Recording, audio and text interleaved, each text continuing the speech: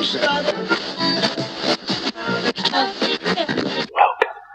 to Tales from the Grime Knight.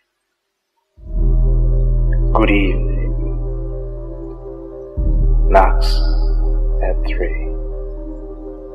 3 o'clock every night. The sound of the heat kicks in. The wooden floors bend and contort from years of lifting. At times, the sound is so ominous that it can make the imagination run wild. The floors pop like ice untethered from its tray. Then the knocking begins as the floorboards bang, as if the steps of an intruder. I remember my father telling me, it's nothing but the heat causing the wood to expand from the change in temperature. Though I never rest easy at 3 o'clock, and every night I awaken. This night, however, was different, for I already felt an intense urge to go to the bathroom. I turn over, and the clock's red numbers read 2:58.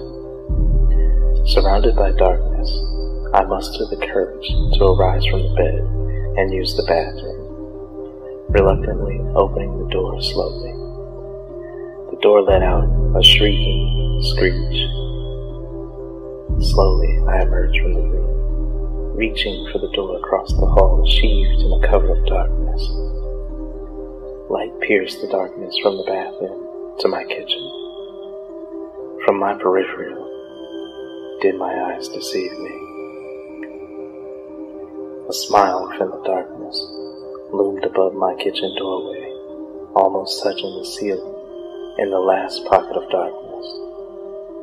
I froze with crippling fear as my heart began beating harder and harder. I felt as if I weighed 2 tons, unable to move, as a long arm reached out to me. Crooked, pale, mangled fingers and contorted in shape reached for me. I slowly swayed back instinctively. Then almost suddenly, the hand jerked back, and a loud shriek in pain came from the darkness before me.